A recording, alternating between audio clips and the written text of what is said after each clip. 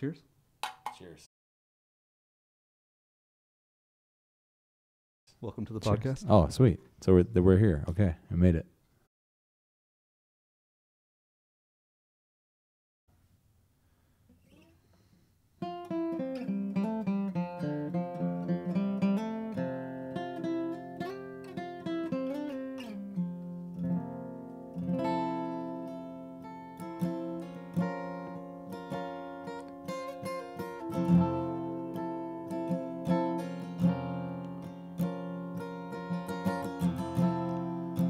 Tell me where'd you bury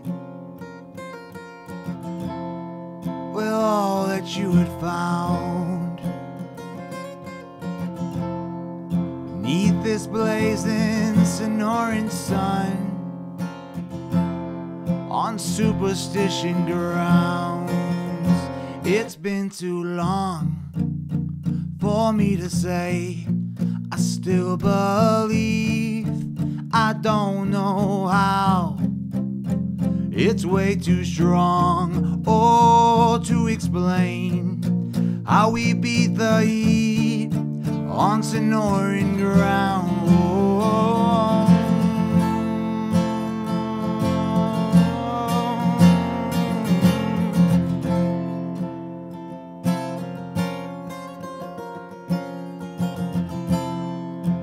I've heard all the stories, the legends of the fall. A cowboy's chasing glory in the spring for the call. It's been too long for me to say I still believe. I don't know how. It's way too strong, to explain how we beat the heat on Sonoran ground.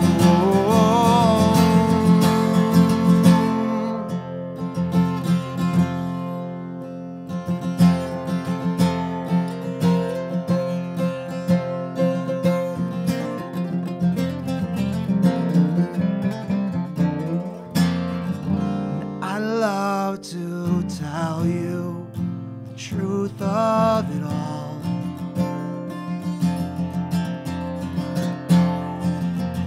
Where'd we bury that lost Dutchman windfall? It's been more than 100 years and no one has found. But the fools keep rushing in to die on superstition ground. Too long for me to say I still believe. I don't know how. It's way too strong, to explain. Well, how we beat the heat on Sonoran ground.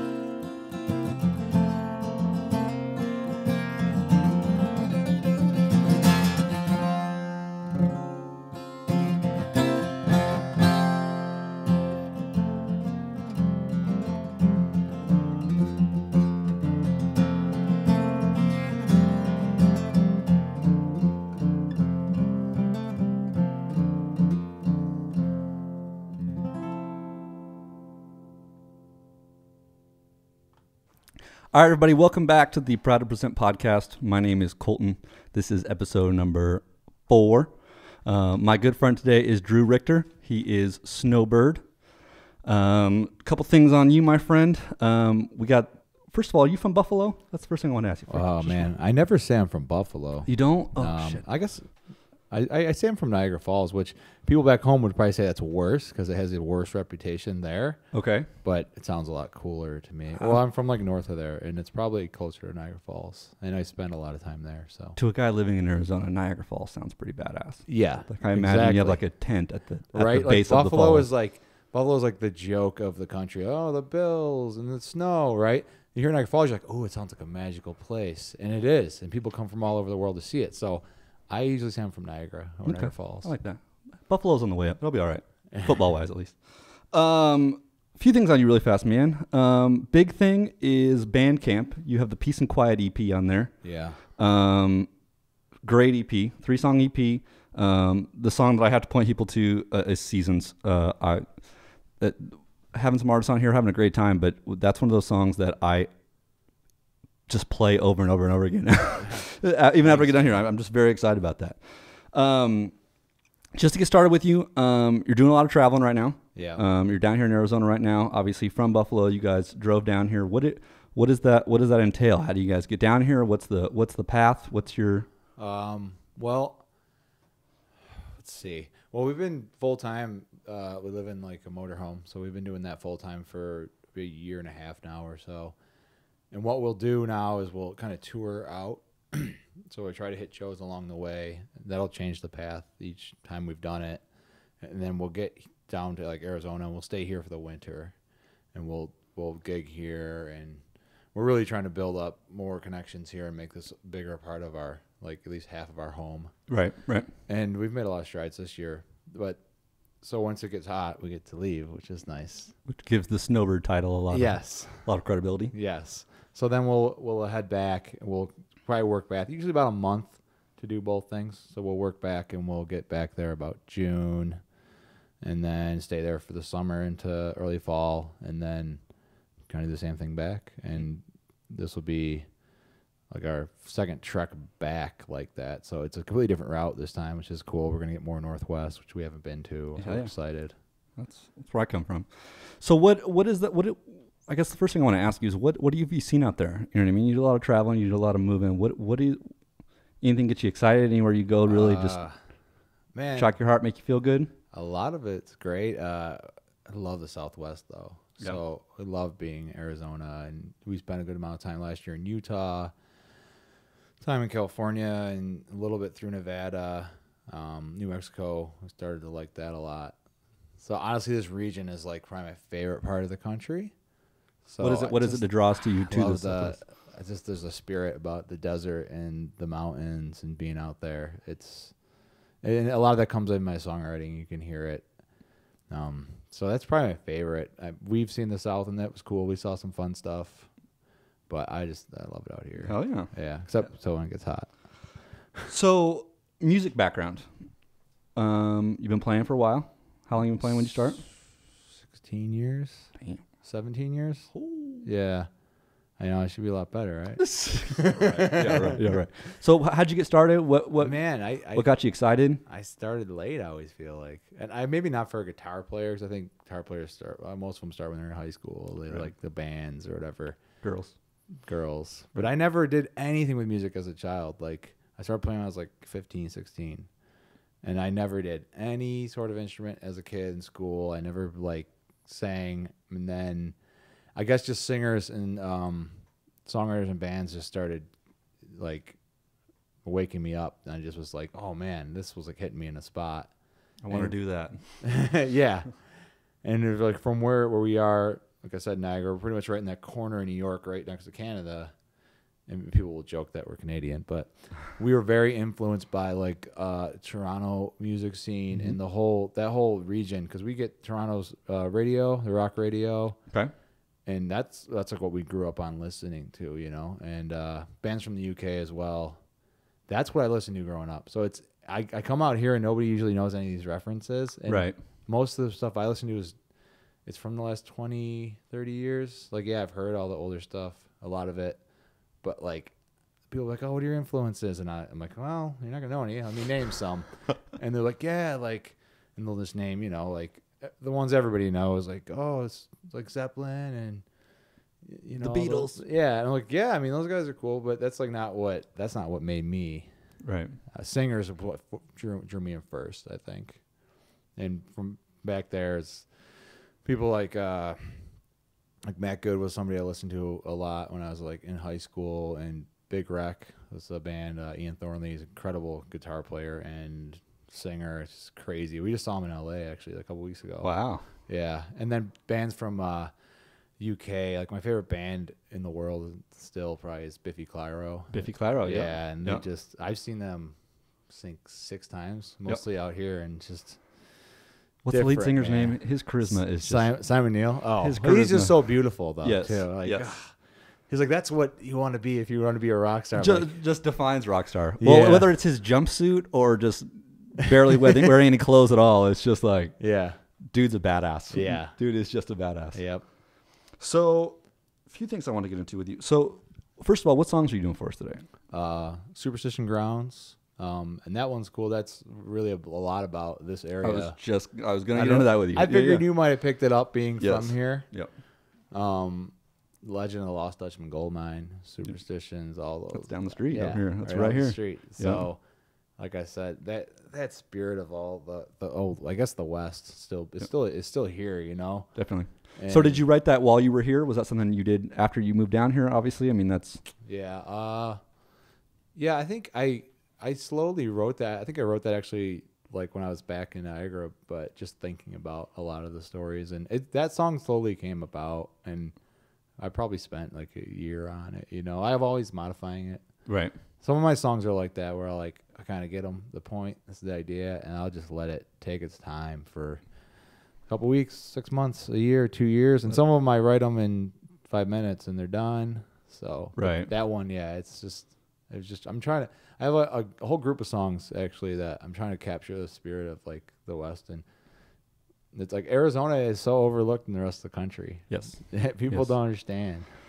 They don't like us down here. Yeah. They don't like us. It's okay.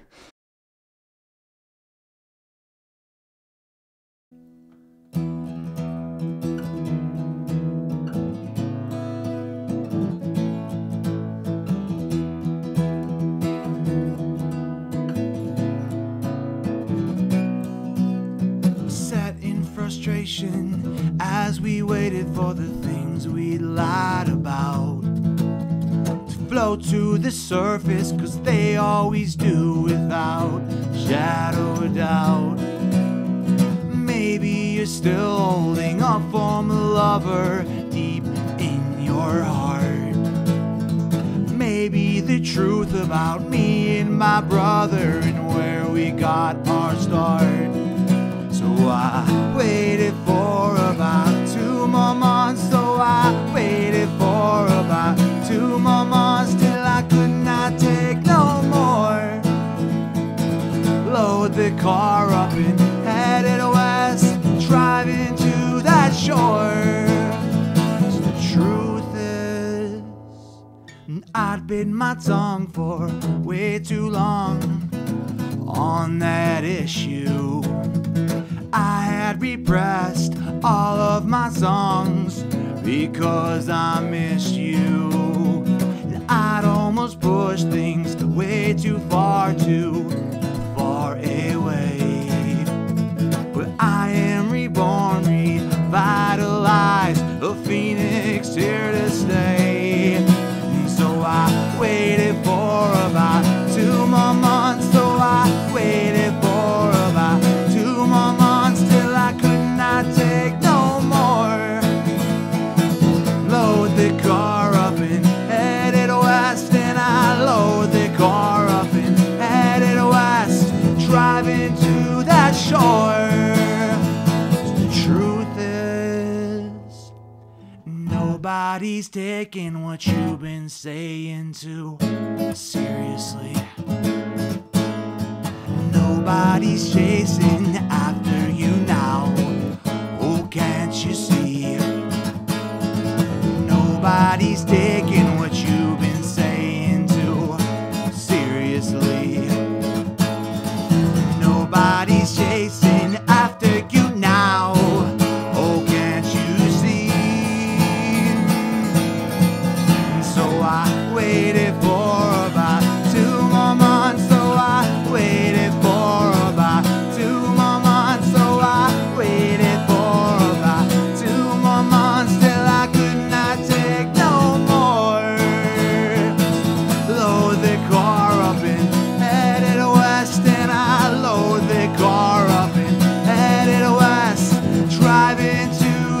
shore. 'Cause the truth is, Coronado Island waits for me.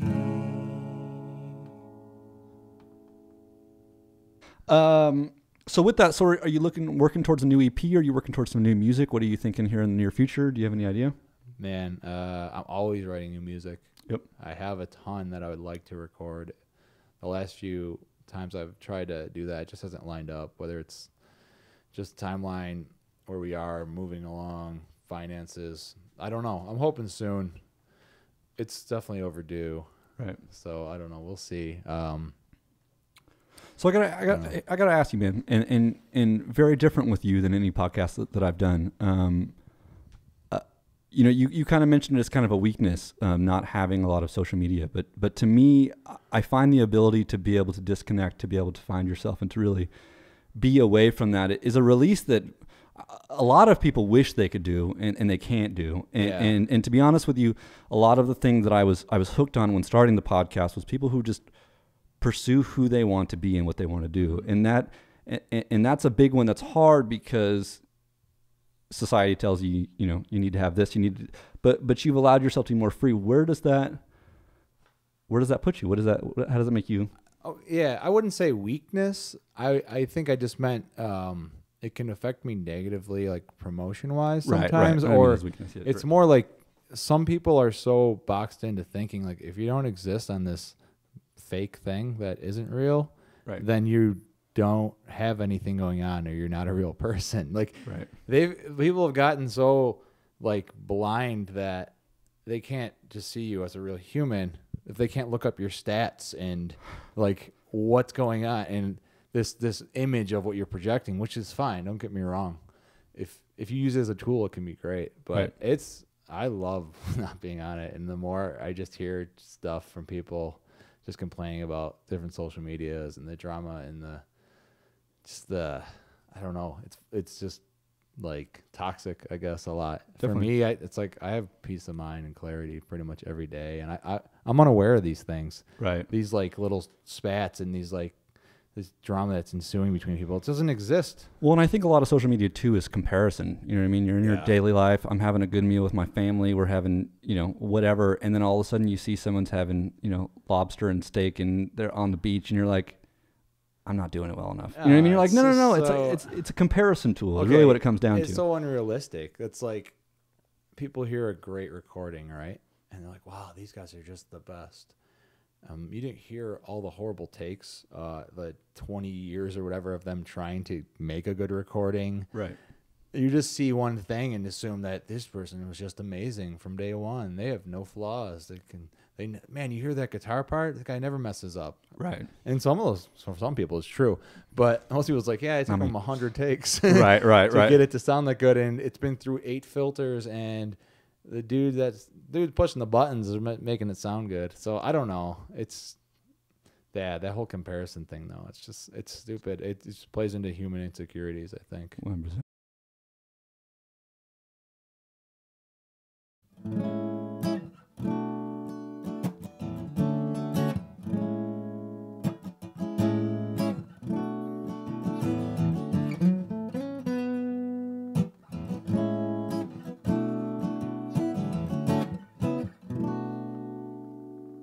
How could I ever be the one to break it down? I'm not powerful enough.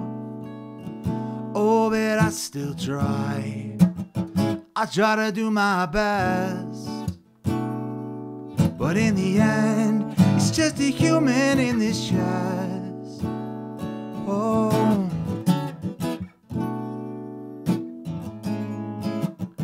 Oh, we are flawed, yeah, but there is strength. Let's see how far this resilience goes today.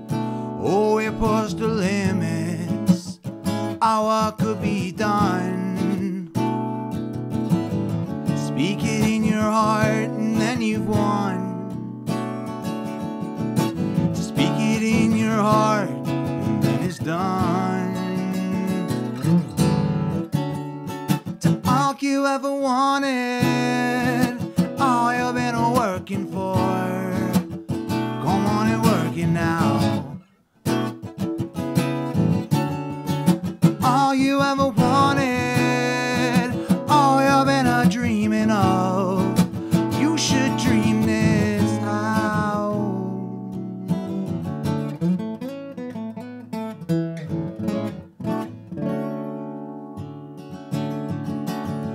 Oh, now that will I ever overcome this condition into which we're all born? I push the limits, how I could be one. Spoke it in my heart, now it's done. Spoke it in my heart, now I've won.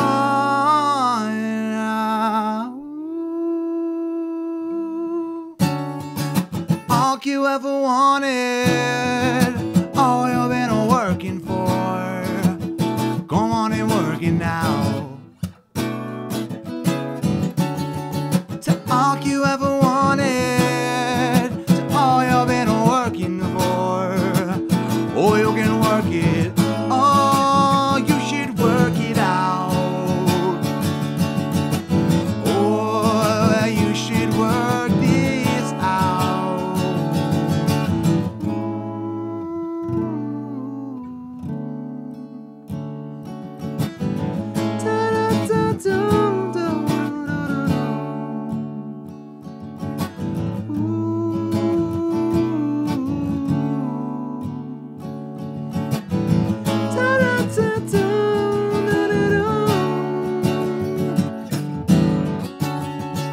All you ever wanted, all you've been working for. Come on and work it now. All you ever wanted, all you've been dreaming of. You should dream this out, out, out. All you ever wanted, all you've been working for.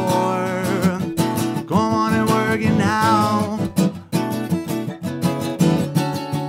To all you ever wanted, all you've been dreaming of. You should dream this out.